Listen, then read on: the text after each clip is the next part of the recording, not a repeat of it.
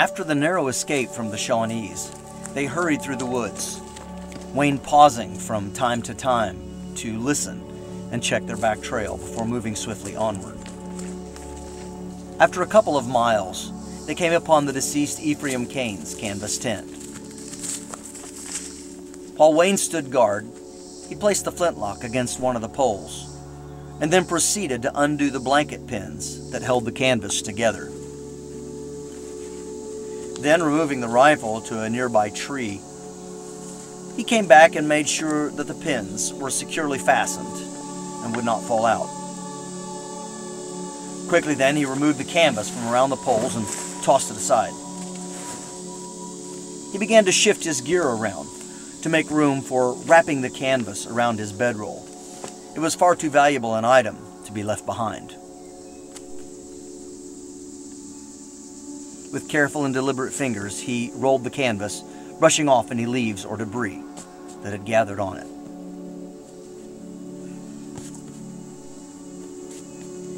He buckled the heavy leather strap around the canvas and then lashed it to the bottom of the knapsack using some of Ephraim's leather cords.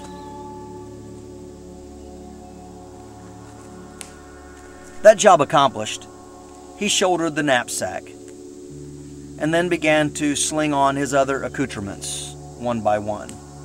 There was no sound of their pursuers, but still Wayne was at full alert while he waited for him to gather and put on the rest of his gear. Wayne's bedroll was still safely tucked away at his own campsite.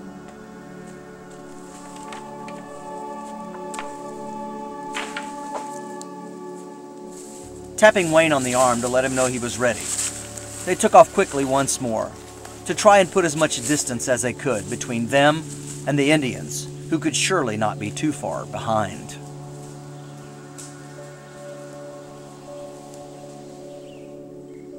Two hours later, the forest trail opened up into a clearing, and very cautiously, rifles at the ready, they emerged one by one from the concealment of the trees. He indicated by motioning for Wayne to come forward that all was quiet, and so they moved further into the field. He was traveling on further north toward Logan's fort, while Wayne had plans to head to retrieve the rest of his gear and then visit some distant kinfolk that lived in the area. They clasped hands in a fond farewell, and there was much gratitude in that simple gesture. For without Wayne's rescue, he could very well possibly be dead by the hands of his captors.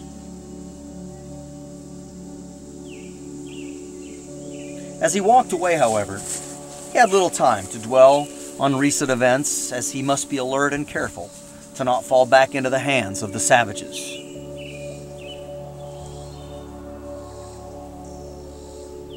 Before they were out of sight, however, he lifted his hand in a final farewell to this new friend that he now owed his life to, and then turned and continued on his journey.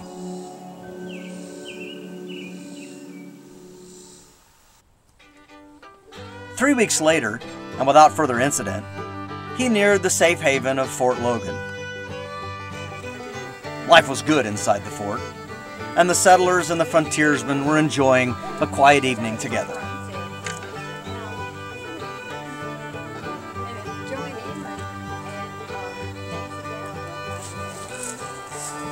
Hello, the fort! Good, sir. James Bender, traveling up from Tennessee, headed to the Ohio country. To his surprise, Wayne, the seasoned wilderness veteran, had already made it to the fort and was manning the stockade when he approached.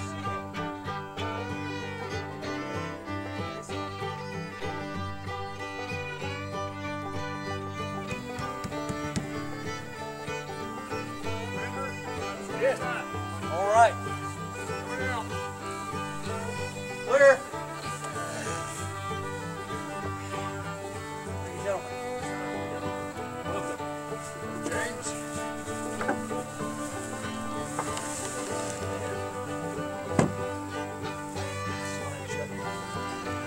After securing the heavy gate, they warmly greeted each other by shaking hands and exchanging pleasantries.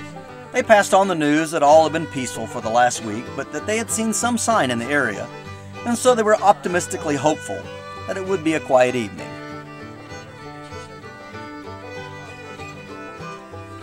Shaking Wayne's hand one more time and glad to be in one another's company again, he turned and started to walk deeper into the fort, but then he remembered that he had trade goods and needed to resupply.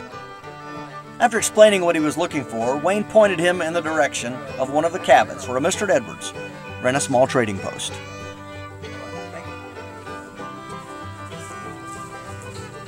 As he walked toward the trading post, he took in the sights and sounds of the fort.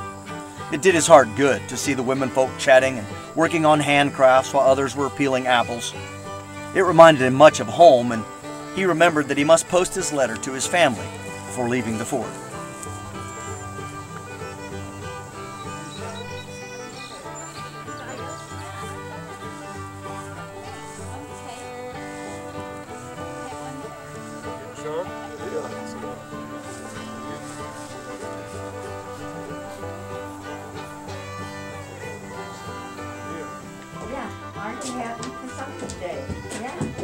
Hello. Hello. How are you, sir? Well, James Bender from down Nashboro way. Nashboro. Well, welcome to Logan's Fort.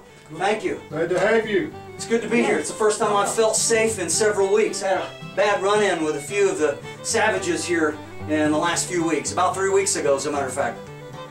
Well, you're looking good.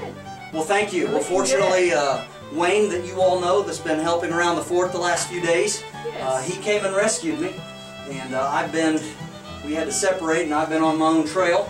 I'm headed up to Ohio country to build a cabin. I'm going back to get my family and bring them up to settle that part of our great nation. What kind of weather have you had? So far, it's been good. I've had a bit of rain at nights, but the weather has been pretty decent, and the rivers have not been too swollen. Oh, that so is it's good news. made for good crossing. I hope you have a very safe trip. Thank you very much. We buy, sell, and trade here. This is we're glad to help you if you need anything, and you know. I do appreciate it. I am needing a few items. I have some things in my pack. I'm going to go ahead and dig those out, and let's see if we can make a trade. I'd like to get a few of the items you have here, sir. Okay, we're glad to bid with you. Standing his rifle in the corner of the cabin, he then proceeded to divest himself of the knapsack and all of his other accoutrements.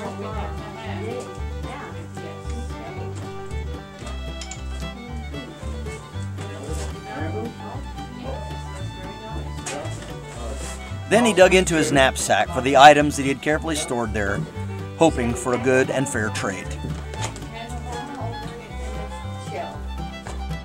Well, Mr. Edward, these are a few items that I found.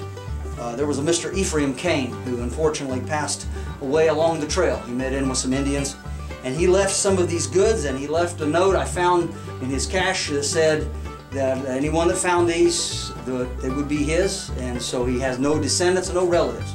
And so I have here for trade, I have a fine white shirt, and it is a little small for me. It doesn't fit too well, but I have that. I'll lay that down there. And look at that at your convenience. I believe I am going to keep the cross because that means a lot to me. Well, good luck, maybe. Yes. And then I also found in his pocket, he had this small pocket pistol. Now I have cleaned it and extracted the shot, and it does work. It was heavily greased, as you can see, and it will fire. So I will trade that. I also have a couple of handmade moccasins, and I would like to trade you for some of those fine moccasins that you have over there. So I have those. I have a tin plate, a pewter tankard, and then I have this fine piece of gold jewelry that I would like to pay for some of the other goods and items, if you're interested. James, we'll take all your items, especially the bracelet. I'll need this for my wife would really like this. So what do you need? Look around. All right, thank you, sir. Well, I can tell you right off, I already need a powder horn of powder.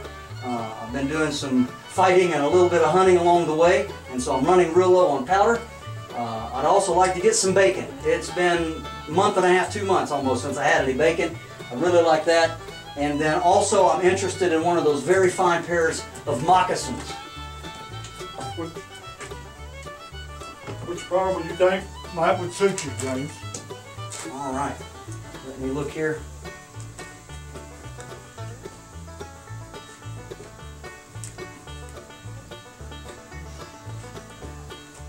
I believe this set'll do, sir. Okay. Thank you. And then I need to have my powder horn recharged, if you don't mind. Okay, we got powder right here. And then I would like to have that bacon.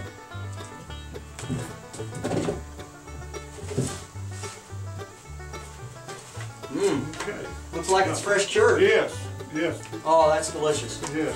All right. Well, sir, there are the items. And if you will, let me fill my powder horn up, and then let me know what our difference is.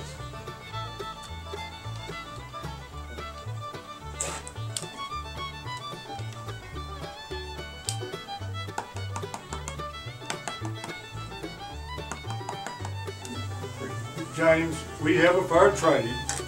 In truth, I owe you money. Well, thank you, sir. I appreciate that.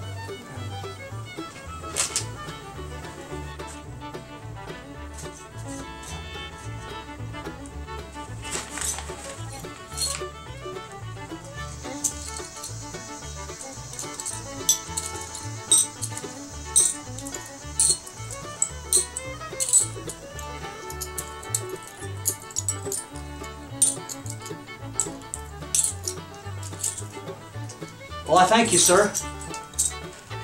I believe that's the most cash money I've had in a long time. It'll be a great help on my journeys. Thanks. Good luck.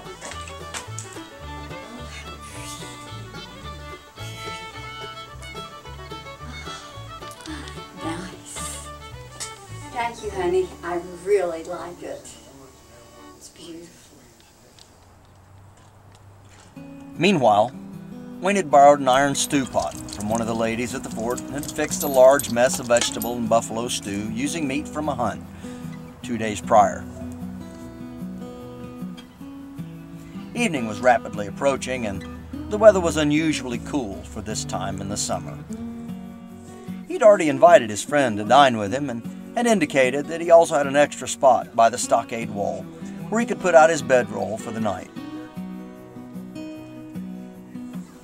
That was an agreeable proposition, so he leaned his rifle against the bench and began to lay about taking off his other items for the evening, as well as to retrieve his pot for a little bit of the stew.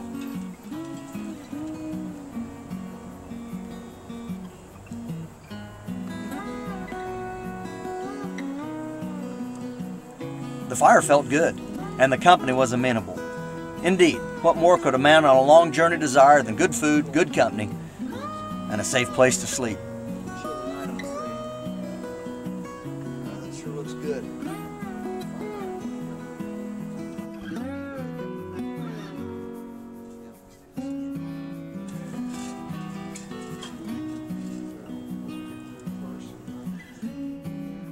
The stew was ready, and so Wayne got up and carried his trencher over to the pot, and using the spoon which had been hanging from the chain, he began to ladle out his supper. He nodded an invitation, so James got up and brought his small copper pot over to the cauldron, where Wayne generously dipped out heaping portions of the delicious meal.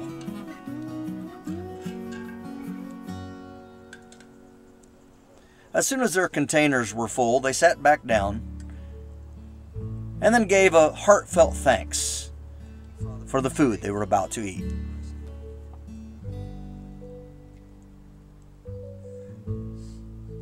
As they ate, they filled the air with inconsequential talk, as well as discussing the weightier matters of safety, Indian attacks, and loved ones left behind at home.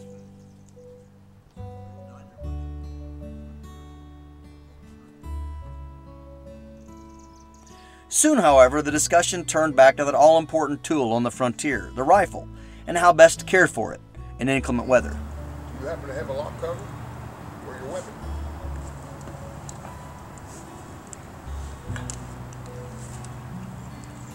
This is all I have right now. I had a lock cover, I lost it. You need something that covers all that, both sides, like a kind of like TV. I got the thing. With a generosity not uncommon on the frontier, Wayne reached inside his vest and pulled out a tanned skin, sewn carefully, called a cow's knee, and designed to fully cover the lock and keep the powder in the pan dry when tied on by the rawhide strings.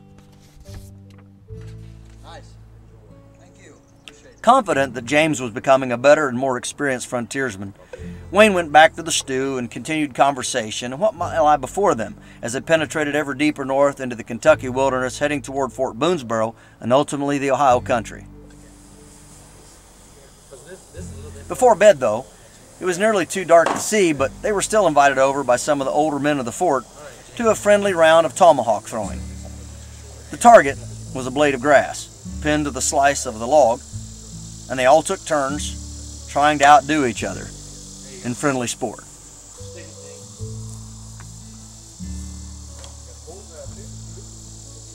Yeah, that was a lot more like my gravel.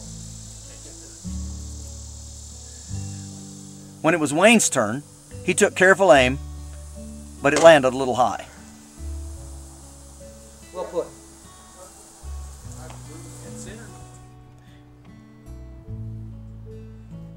The game over, it was time to lay out the bedrolls and ready themselves for a night of rest.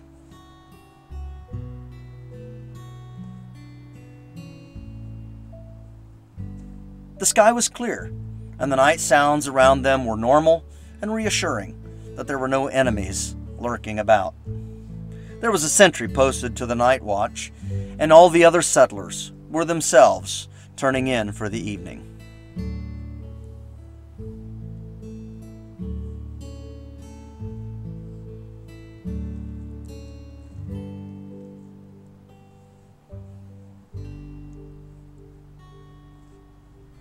As he usually did, he used his extra shirt, wool shirt, and socks rolled up together for a pillow. Well, it was time to put on the nightcap, and before they went to sleep, they had to remember to move the stew pot off the fire, or it would be burnt to a crisp before morning.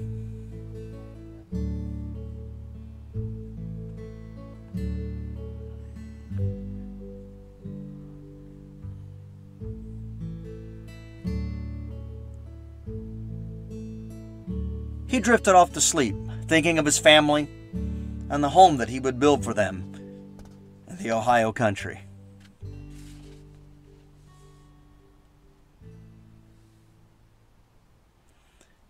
After staying at the fort for a few days to rest and knowing that according to his map he was almost exactly halfway between home and Massey Station and in the Ohio country, he and Wayne set out on the trail once more.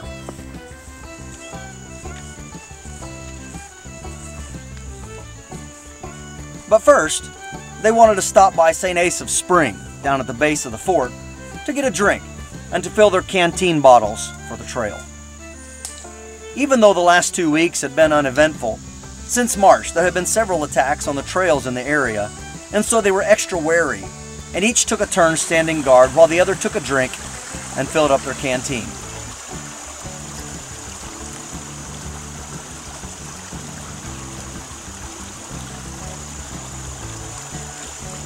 The water was clear and cold, and he drank deeply, twice, before plunging it once more into the burbling spring to top off the bottle.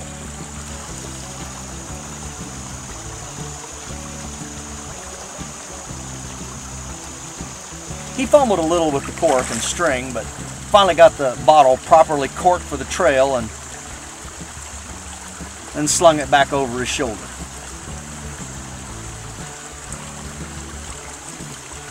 Now it was Wayne's turn, and he gingerly stepped down the slippery bank. Moccasins were quite slippery when wet. After making sure that his bottle was full and that the cork was properly seated, he plunged his hand into the cold water and washed off his face, enjoying the cleansing after the night's rest.